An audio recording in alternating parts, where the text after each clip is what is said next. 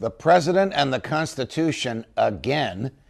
In nearly 3 years in office, President Donald Trump has spent federal dollars not authorized by Congress, separated families and incarcerated children at the Texas-Mexico border in defiance of a federal court order, pulled 1,000 American troops out of Syria, ignoring a commitment to allies and facilitating war against civilians there, and sent 2,000 American troops to Saudi Arabia without a congressional authorization or declaration of war. He has also criminally obstructed a Department of Justice investigation of himself, but escaped prosecution because of the intercession of an attorney general more loyal to him than to the Constitution. The Constitution. At the outset of his presidency, Trump took the presidential oath of office, promising that he would faithfully execute his obligation to preserve, protect, and defend the Constitution. James Madison, the scrivener of the Constitution, insisted that the word faithfully be in the presidential oath and that the oath itself be in the Constitution to remind presidents to enforce laws and comply with constitutional provisions, whether they agree with them or not, and to immunize the oath from congressional alteration.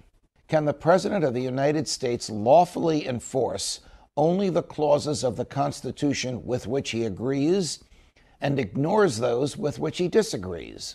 In a word, no. The doctrine of the separation of powers, which is the backbone of the Constitution, states that Congress writes the laws, the President enforces them, and the courts interpret them. It also offers that the governmental roles of the three branches cannot be intermingled or traded without undermining the protections for personal liberty that the separation of powers was intended to secure. If the president could pick and choose which laws to enforce and which parts of the Constitution to ignore, he effectively would be deciding what the laws mean. That's a judicial function. And which laws have vitality and which do not.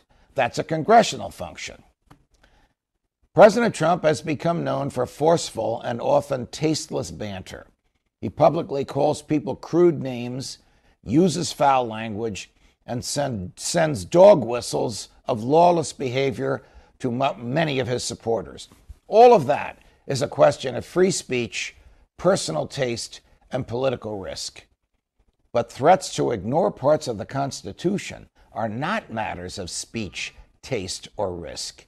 They reveal character traits that question the president's fitness for office.